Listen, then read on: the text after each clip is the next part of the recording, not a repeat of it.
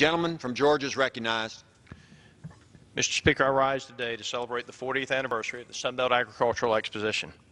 Last week, I had the pleasure in attending the expo with a few of my colleagues.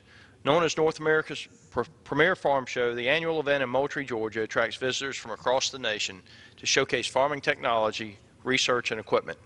More than 1,200 exhibitors participated to display the latest and greatest agricultural technology and innovation. Agriculture is the largest and oldest industry in the state of Georgia, and it's only fitting that an event that celebrates and encourages the success of agriculture be held in Georgia's 8th Congressional District. American agriculture depends on strong, tireless advocates, and I commend the participants for creating an opportunity to educate the public on the importance of strengthening our farmers. As the world's agricultural leader, the Expo recognizes the tireless work of American farmers and their role in providing a safe and affordable food supply. I could not be more delighted to stand here today and honor a truly spectacular event and look forward to its continued success.